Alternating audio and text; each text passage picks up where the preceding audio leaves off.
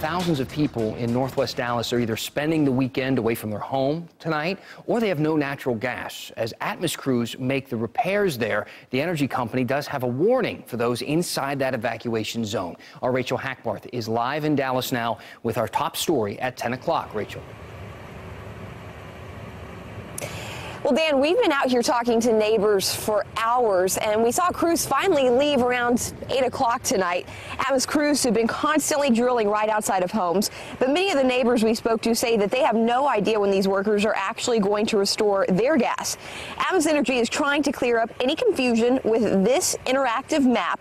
It's on atmosenergy.com under alerts, and you can find your street and then just check the restoration status there. Now, another way that you can get information is by going to the Bachman Recreation Center or Walnut Hill Recreation Center. That's where impacted North Texans can also pick up their check. But some neighbors we spoke to say they still feel afraid in their own home after this month's fatal gas explosion. Coming home each day, you know, seeing all the ground just being tore up, it just looks like a disaster area. And you just don't know, like, I mean, am I safe? And even when all this does get, you know, all the piping get repaired and like, are we still gonna be safe? Like, I feel like I've lost trust in Atmos.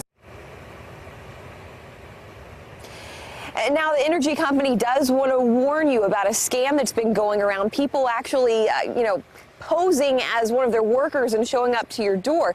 So their warning is always ask to see the badge because, of course, their worker is going to have a badge on them. And they also say do not ever let someone ask for a key to your home during this time, posing as one of those workers.